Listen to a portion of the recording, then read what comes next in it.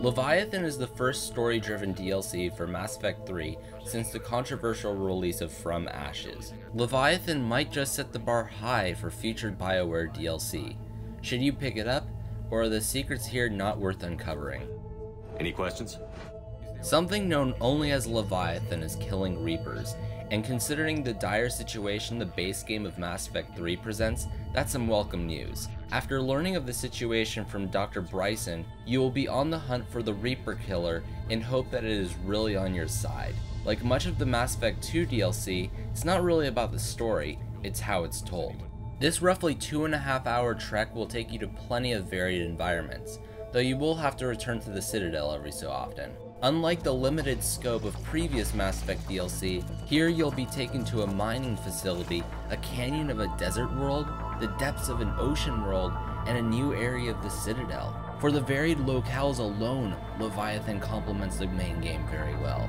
The voice acting is still up to BioWare's high standards, and I noticed one huge improvement from Mass Effect 2. In DLC for that game, unless a mission required you to bring a certain character along with you, your squad mates were basically mute. Now you'll be in dialogue with your party plenty, whether you brought along Garrus, Liara, or James. The missions here are also up to the standards of those in the base game, and there's plenty of great Reaper killing action here, with some variety like escorting a drone or briefly piloting a mech.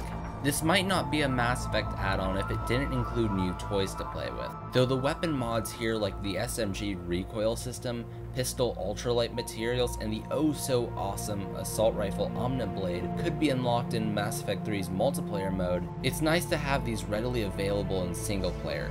However, the M55 Argus rifle and the AT-12 Raider shotgun can be found in Leviathan, but they were previously pre-ordered bonuses. The AT-12 is the only new weapon for Xbox owners as it was an Origin exclusive.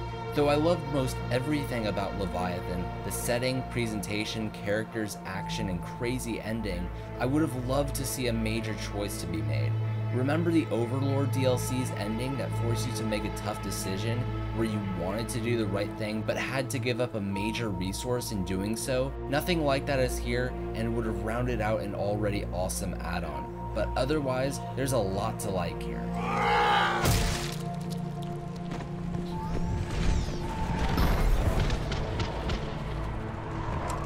If you still haven't given up on Mass Effect 3, this is a solid investment.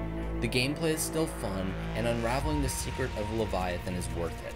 I would definitely go as far as saying this is the best story-driven DLC for Mass Effect since Lair of the Shadow Broker.